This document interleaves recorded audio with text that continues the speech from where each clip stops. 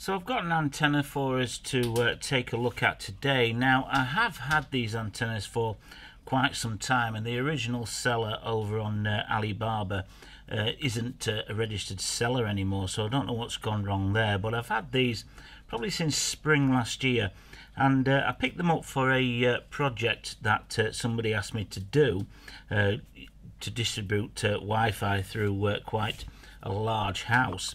But I tested these very quickly, and although they had a good VSWR, they were just a poor performing directional antenna, and I put them to one side and I forgot all about them.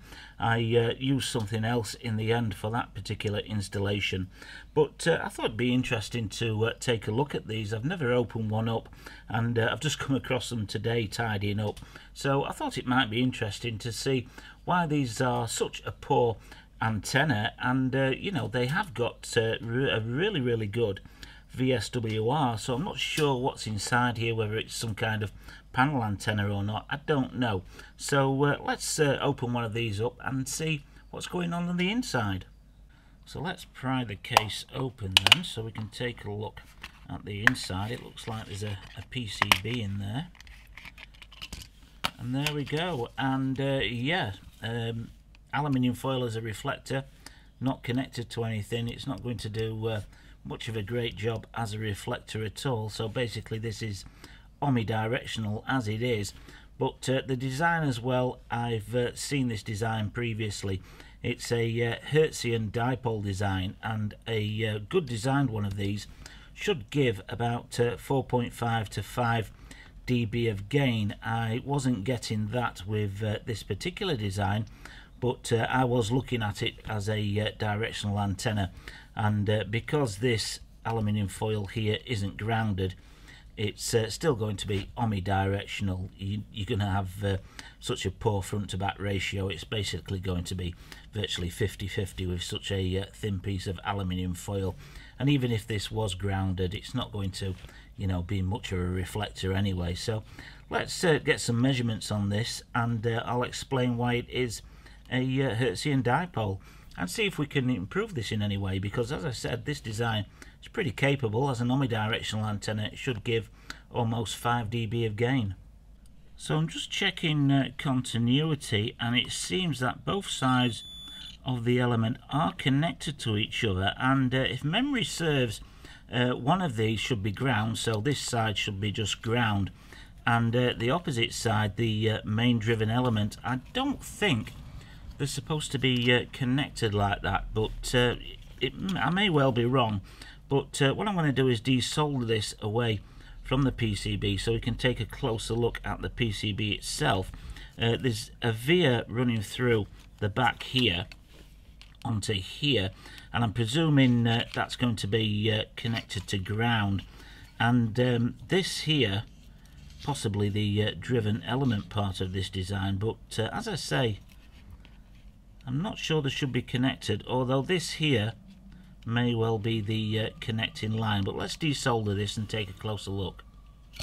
So now that we've got it desoldered, we can see this a little bit more clearly now. So basically this is the ground feed here, and this feeds through to the opposite side through this via just here. So this is the ground element, and the main driven element is this here, and again this sweeps back here down here, and that's probably adding the capacitive element to this. I still think these are balanced here, but basically both elements are connected through this via here at the top of this balun here, this feed point there. So basically that grounds them both together. Now, I haven't seen a design quite like that before. I have come across this design, as I said, and that's why I recognised it straight away as a Hertzian dipole.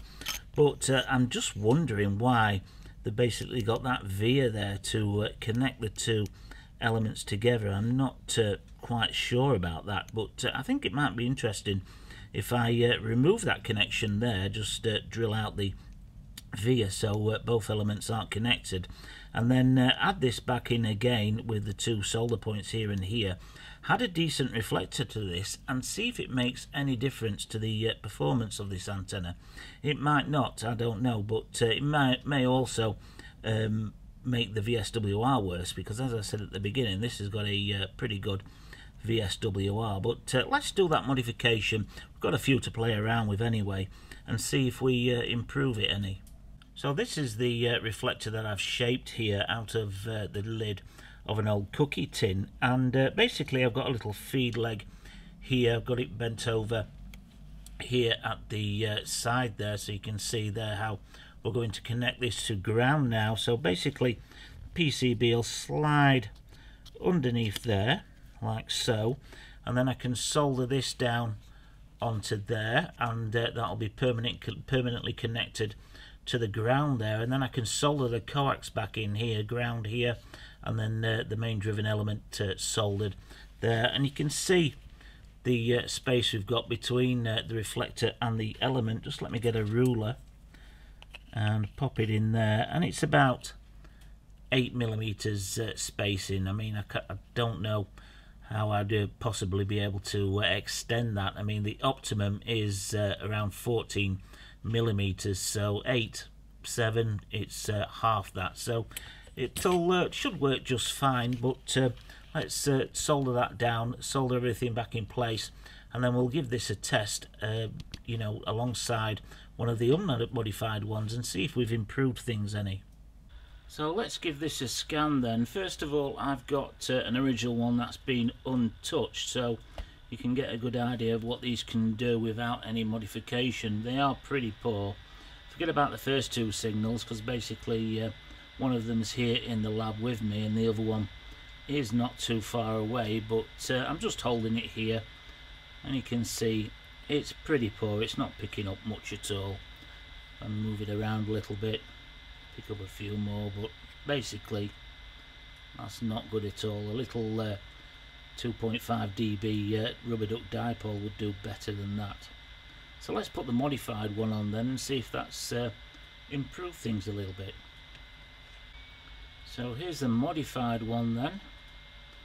Forget about the first two signals, as I say, but I don't think we've improved things much. I mean, we're not picking up the access points, and that second access point is a pretty poor signal strength, so something we've done has made it worse, not improved it. So I think it's time to take it back to the bench and see if we can figure out what we did wrong with this modification.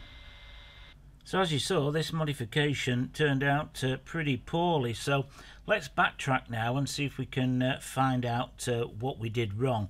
And I'm kind of thinking that the reflector wouldn't have hurt that much. I'm kind of thinking that the reflector is still the way to go and grounded to the ground plane.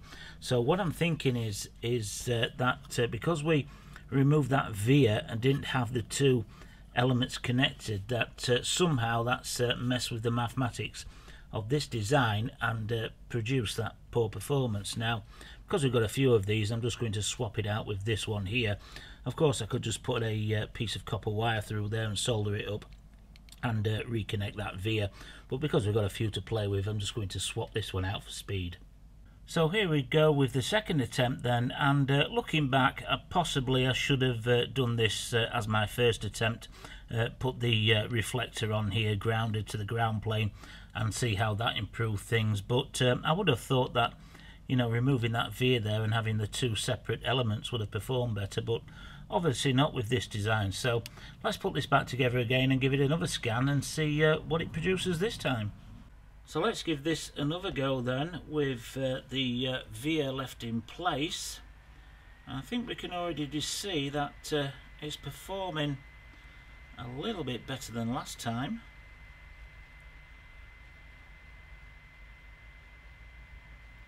So I think that design is a pretty poor design. I'm not really even happy with it after I've modified it. So for the last test then, I've gone with the simplest and haven't modified the antenna in any way. All I've done is replace the aluminium tape with a piece of brass. It's about 1.5 millimeters thick.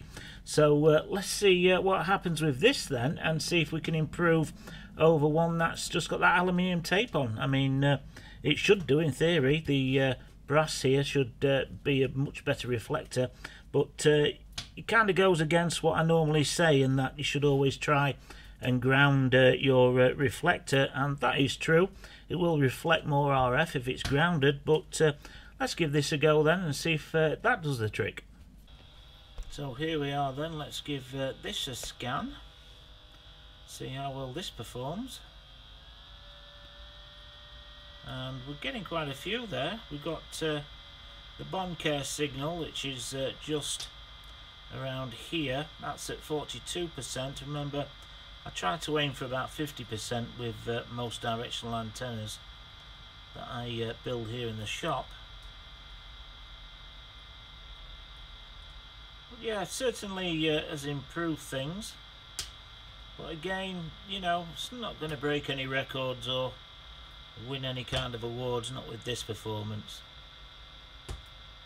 So a pretty disappointing antenna, and it does have a really nice case though, but as a directional antenna, that aluminium tape isn't going to do much at all to make one of these directional.